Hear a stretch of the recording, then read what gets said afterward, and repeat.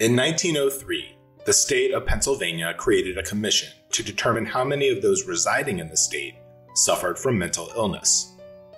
Unfortunately, back then, there was much to learn about persistent mental afflictions, and many of those who suffered had found their way into hospitals and prisons. To alleviate pressure on the prison and hospital systems, a new dedicated hospital was established, where people who suffered from mental illness or physical disabilities could be properly cared for. This was a great idea on paper, but as it turns out, not so much in practice. The project would result in the construction of a facility that represented an incredibly dark and deeply shameful chapter in the history of Pennsylvania, as well as the country at large. Coincidentally, the building would come to be regarded as one of the most haunted places in the world.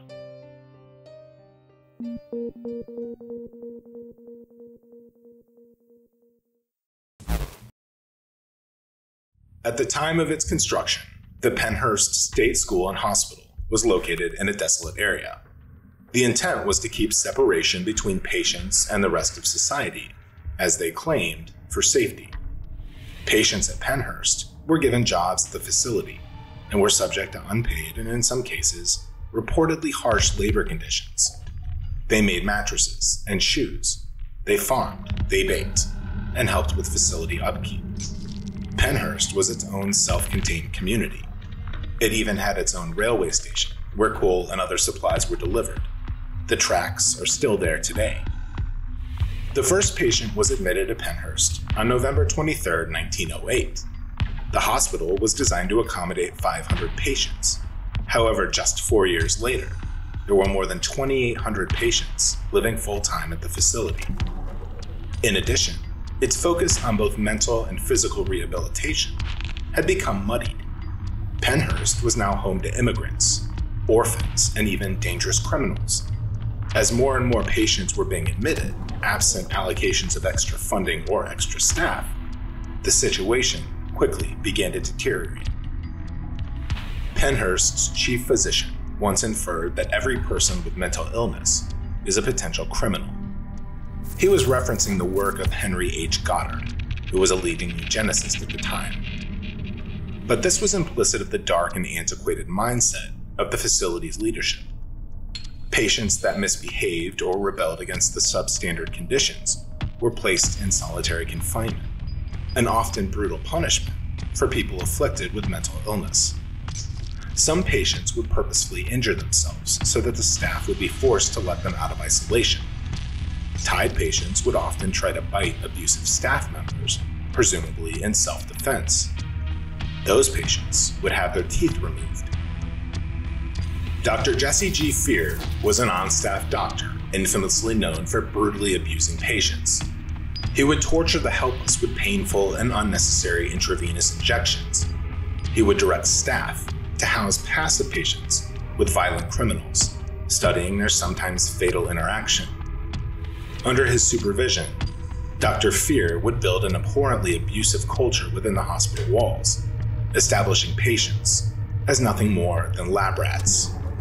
Dangerous physical and mental testing would be carried out on patients, some resulting in, quote, accidental death.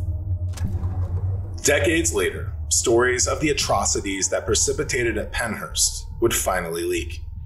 In 1968, a reporter named Bill Baldini received a tip from a remorseful staff member and would produce a groundbreaking 5-part television news report exposing the truly horrific conditions at Pennhurst. The public was outraged. Front-page newspaper articles referred to Pennhurst as the shame of Pennsylvania. Baldini's reports were a major blow to the reputation of Pennhurst and would signal the beginning of the end for the storied hospital.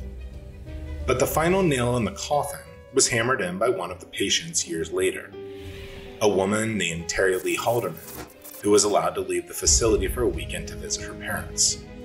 Halderman returned home that weekend battered, bruised, and said to be missing teeth, prompting her parents to file a very public lawsuit against the facility.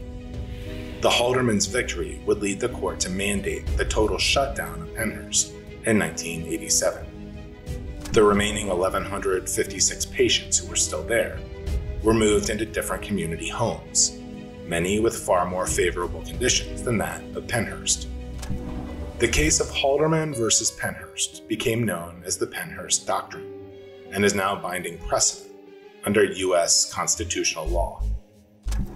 To this day, it is unknown just how many patients died at Pennhurst, but paranormal enthusiasts who have visited the site in the years since its closure have said that the pronounced energy of those trapped patients still persists. Pennhurst State School and Hospital is said to be among the most haunted places in the world. According to historians and paranormal researchers, perhaps the most famous ghost of Pennhurst is an entity nicknamed the King. He is believed to be a maintenance man who worked at Pennhurst during the 1940s and the 50s, presumably witnessing the height of patient abuse at the facility. The entity's domain is said to be the boiler room in the basement of the Mayflower building. He is said to appear as a shadowy figure, but some have said that he can even touch and choke people who dare to set foot in the boiler room. It is said that one can smell cigar smoke when he appears. Paranormal enthusiasts often bring cigars and cigarettes down to the boiler room in order to try to incite an appearance of the apparition. Others avoid the boiler room altogether, preferring not to tempt fate. The King is one of many ghosts said to be haunting Pennhurst, and the Mayflower building in particular is thought to be a central hotspot of paranormal activity. Visitors to the building in its abandoned state say that they were overwhelmed by feelings of dread and sadness as soon as they stepped inside. Visitors report instances of slamming doors, hearing footsteps, and the sound of someone vomiting. Some have reported eerie 1940s era music. Some people have heard disembodied voices telling people to go away, threatening them, or asking for help. The Quaker building is said to be another paranormal hotspot. Some have reported seeing dark figures and a plainly visible ghost of a girl with long black hair and strange dangling arms. Visitors have been pushed and scratched by unseen forces and have even had things thrown at them. Since its closure in 1987, the facility's dark past has been reframed by an appreciation for its architectural beauty and haunted history. While much of the facility has fallen into disrepair, parts of the campus have been restored or maintained and play host to paranormal enthusiasts and those that are curious to attend a nighttime ghost hunting tour. There have been plans made to repurpose the land and other parts of the campus over the years, but nothing has moved forward. For now, it seems as though the old Pennhurst State School and Hospital may be destined to live out the rest of its days as a haunted attraction, visited only by curious investigators and inhabited only by the spirits of the patients who died there.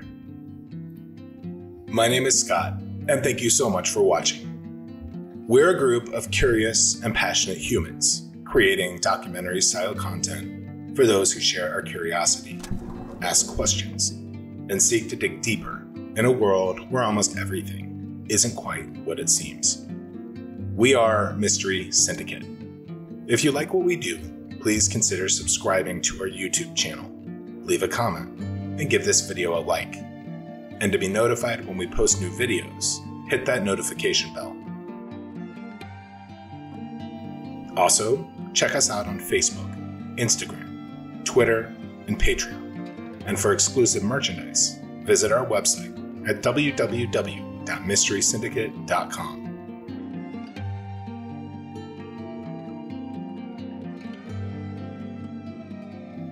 Whether or not you believe in ghosts, monsters, or legendary creatures doesn't matter here.